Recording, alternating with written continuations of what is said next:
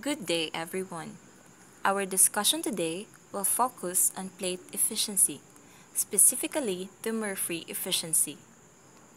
Before we proceed, we will first recall some important terminologies in order to understand deeply our discussion. First, we have the 45 line. We also have the equilibrium curve, which is usually obtained from the given vapor-liquid equilibrium data. Next is the rectifying line, which is the top section of the column, and the stripping line, the bottom section. This Q line here is where you introduced your feed. Once you establish the operating lines, you can now get the stages. Also, we must not forget the reflux ratio, which is L over D. L being the liquid flow rate from the reflux drum, and D being the flow rate of the distillate, also called the top product. In order to translate ideal plates into actual plates, the plate efficiency must be known. This plate efficiency can be divided into three types. First, we have the overall efficiency, which concerns the entire column. Next, we have the Murphree efficiency, which has to do with a single plate, and this type of plate efficiency is the focus of this video. Lastly, we have the local efficiency, which pertains to a specific location on a single plate. Consider this figure. We denote X as the liquid mole fraction of the more volatile component and Y as the vapor mole fraction of the more volatile component. Say, for example, this is plate N. The subscripts of this one and this one is N, since they are leaving the N plate. This one is denoted as Xn-1 because it leaves the N-1 plate, and this one is denoted as Yn+1 because it leaves the N+1 plate.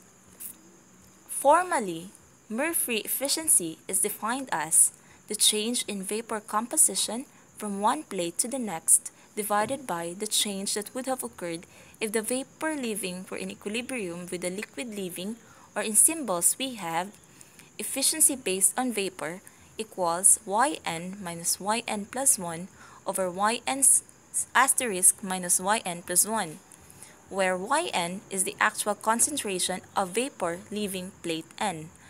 Yn+1 is the actual concentration of vapor entering plate N, and Yn asterisk is the concentration of vapor in equilibrium with liquid.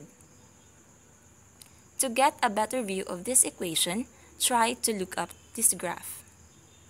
For instance, you have a 75% Murphree efficiency based on vapor concentration. You can estimate by moving vertically starting from the bottom. Say this point is 75% of this line, and you move horizontally to the stripping line. You draw another vertical line going to the equilibrium curve, and say this is 75% of that line. Then you can move horizontally to the right, and you can repeat the process till you reach the liquid mole fraction of the distillate XD. And you can now draw an effective equilibrium curve, which will look like this. Notice that in the preceding slides, Murphree efficiency is defined using vapor concentrations, but in reality, measured efficiencies are rarely based on analysis of the vapor phase because of the difficulty in getting reliable samples.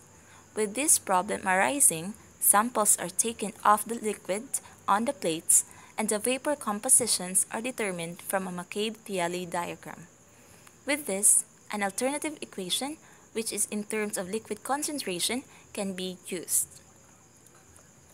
Murphree efficiency based on liquid is equal to Xn minus Xn-1 over Xn asterisk minus Xn-1, where Xn is the actual concentration of vapor leaving plate N. Xn-1 is the actual concentration of vapor entering plate N, and Xn asterisk is the concentration of liquid in equilibrium with vapor leaving plate N. In order to distinguish the use of the two equations, we consider this graph. We do the same thing, but this time we start from the top and we move horizontally. Say we still have 75% Murphree efficiency based on liquid concentration. We move horizontally and say this is 75%. We move vertically downward to the rectifying line, and we move to the left and say this is 75% of this line.